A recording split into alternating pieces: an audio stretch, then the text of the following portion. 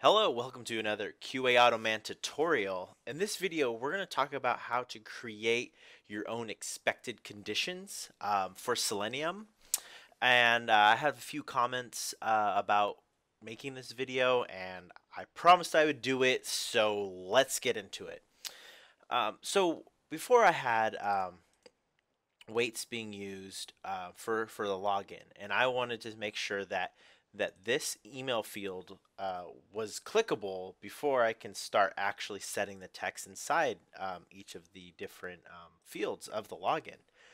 So I I wanted to be able to, let's say, um, let's look at what is already there for inspected conditions. Um, so I'm going to come back over here and let's just take a look. So wait dot until expected conditions dot, what do we have? So you'll notice there's alert is present, title is this, it's a boolean. If you look over here, it tells you what kind of object type is being used for the check for the expected condition. Boolean. So let's say we wanted to dot waiting for an element to be present. So presence, invisibility of element by locator. Let's see, text invisibility of all elements. So you could pass a list. So let's say visibility of element. I can only do it by locator. It doesn't seem to be a visibility of just element by passing an element. I can do a list of elements, but let's say I wanted to create my own, visibility of element. That's not there, so I'm going to create a class. It's called myWeights, and public static, and we want to do expected condition, and we want this to be a boolean because we want to say, is this visible, yes or no? So visible, uh, visibility of element. I'm just going to call it this because it's going to be my weights dot this. So we want to be passing in a web element. So you already have it by locators, but we're using page objects. We already have our elements here. We don't have our by.css selector. So that's kind of a disadvantage for us. However, now we can create our own weights. Let me import some classes. So here we're going to return the new expected condition boolean, and it will auto generate the class required methods for you. So here it's asking that we have this boolean apply. It's pulling from this boolean here, and in here is what will be returned every time we're pulling during our wait. So I have a video that explains weights, and you can find that in the description that will be linked, and this will explain how weights work.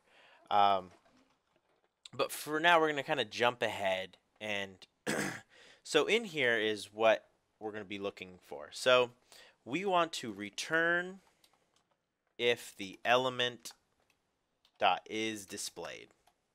So this will keep returning every time it pulls, is this element displayed? And if this ever is true, it'll stop pulling and then say, hey, this is done. We're going to move forward. But let's say you open a page and you say, is this element displayed? But the element's actually not present. So we kind of have to do a try catch for kind of anything that would make this false. So what would make this false? If, for example, let's do is no such element exception. So if it tries to look for this element and it's not displayed, or it's not even on the page, it will throw this error, which we know about, So in this case, we're going to just return false, right? Because we want it to repull because we want this to be true. Otherwise, we're going to fail the test saying, well, we waited, we waited, we waited. It's not there. Another one that I'm familiar with that happens every so often is a stale element reference exception. And this will usually occur where, let's say, we cache this into a web element. So we cache this into another variable, and we're just using that variable to say it would be something like I know I'm going on tangent, but these are always fun. Let's say I'm in here and I say web element save this equals boom, and then I'm saying like save this dot click, and then I'm going to save this dot get attribute class. Well, whenever I'm calling save this, it's already cached this element. So if any time the source code changes, the locator to get to this element ever changes, it will throw a stale element reference exception. So you always want to be careful when storing elements into variables, because if you have any kind of like Ajax call or some kind of something that changes the page up, and then you try to reference this guy and the locator has changed, you'll break. So just always be careful about that. That's why using this setup is really nice, because it will always kind of do a refind. Just keep that in mind. But moving forward, so if this occurs, we also want to return false. Now, so let's see, visibility of element. Let's try this out. Facebook main. You know what? Let's run this. Let's see. Wait dot until, and we actually now have our my weights dot visibility of element, and we're gonna run this guy. So now we have our weight here. And let's see, we want to make sure this actually works. We'll even put a system, not system clock.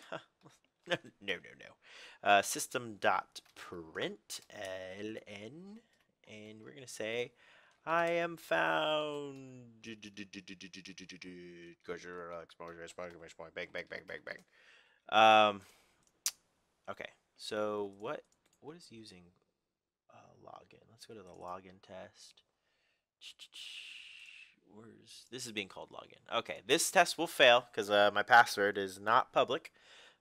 It's a dummy account anyways, but I do change it. So we're going to run this test. It's going to be running on Firefox. Running on Firefox. Running. All right, so it's running all the tests. Unable to find locator. Oh, so it said I'm found though. So we did the wait and said I'm found. So we're gonna try something different, and so we're passing this in. This will work.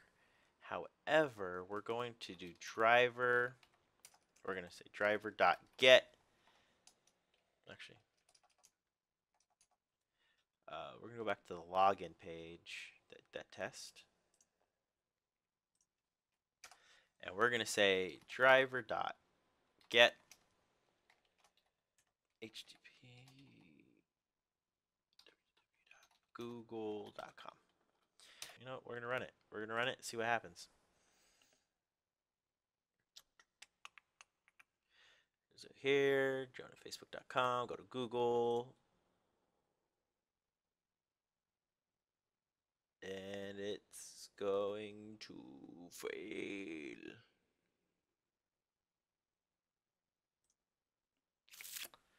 10 seconds. Timeout waiting for utilities my wait. Okay, perfect. That's what we were looking for. Okay. So I was afraid. I totally, yeah. So it was 10 seconds. And it wasn't found, obviously. Um, so, so cool thing about this, you're like, what just happened? So I'm gonna backtrack a little bit. So what had happened is, at first we went to Google, right? And now it's gonna look for this email field.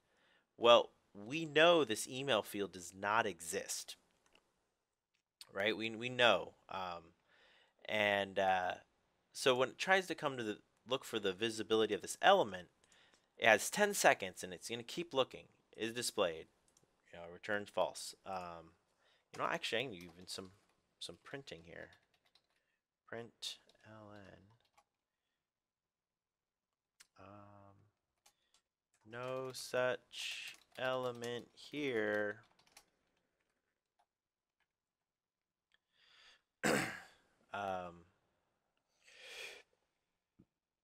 This is a good example how this will work. Nope, so it keeps checking for 10 seconds. It's going to keep checking. No such element here until finally it fails. Still checking. This is it reran again. So like I said, it's going to keep pulling every half. Oh, I didn't say half second.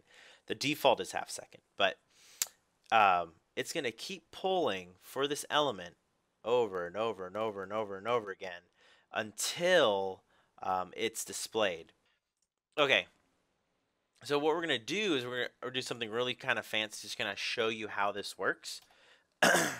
So it will pull, and you can add all kinds of logic in here too. So don't think it's just is the element displayed. I mean, the simplicity is the ultimate sophistication, right? So try to keep it simple. But I'm just going to kind of show you, if there's no such element, it's going to try to go to Facebook, and then it's going to try again, and it's going to be there. I'm even going to add a Boolean redirect equals true, false, equals false. If redirect, then WebDriver get equals true, and we will add, oh, it's yelling at me because it's not static. It needs to be static. What? What are you yelling at me for? Oh, can I not spell?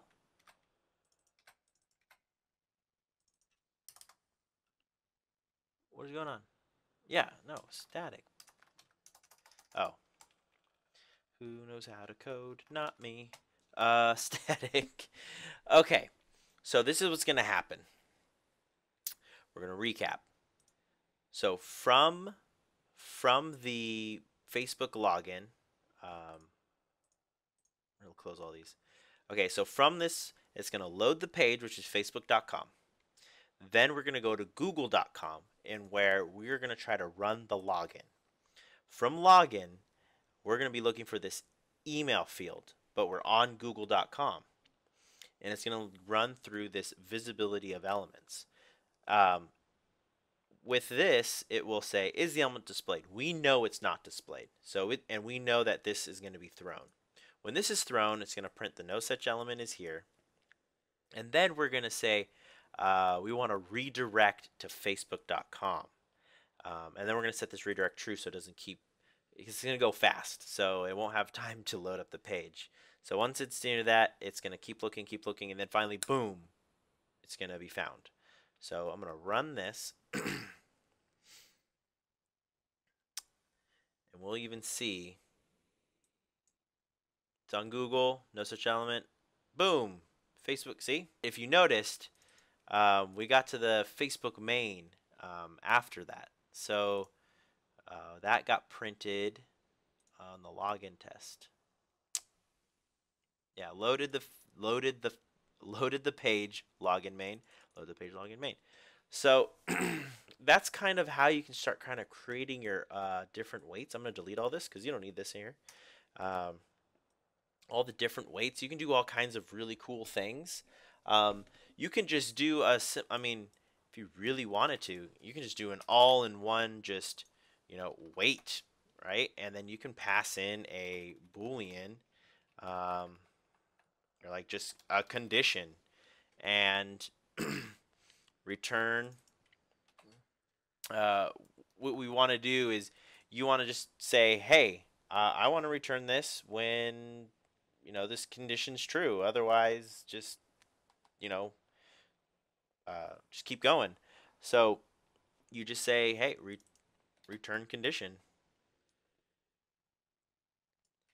And you don't even need to worry about anything else. That's it.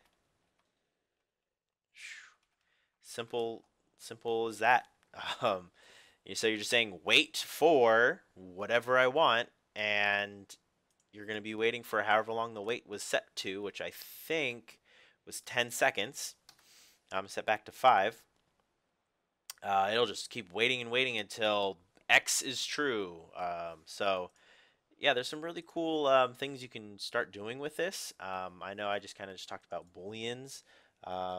It could, you can start experimenting with this.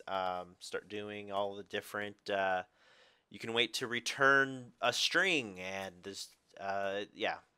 So, but really, don't. I mean, Selenium already has a lot of the built-in elements you need.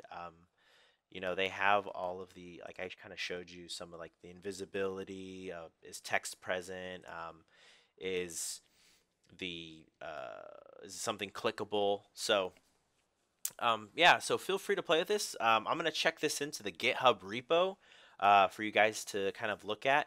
Feel free to play around with whatever. And so I like to say thank you for all the support. I know I've been gone, but every week I'm going to come out with a new video. So please, every week, just look for my videos. Share, like, comment, ask your questions. I'm doing my best to keep up with the comments. You guys rock. So you guys have a good one. Until then, I'll see you online.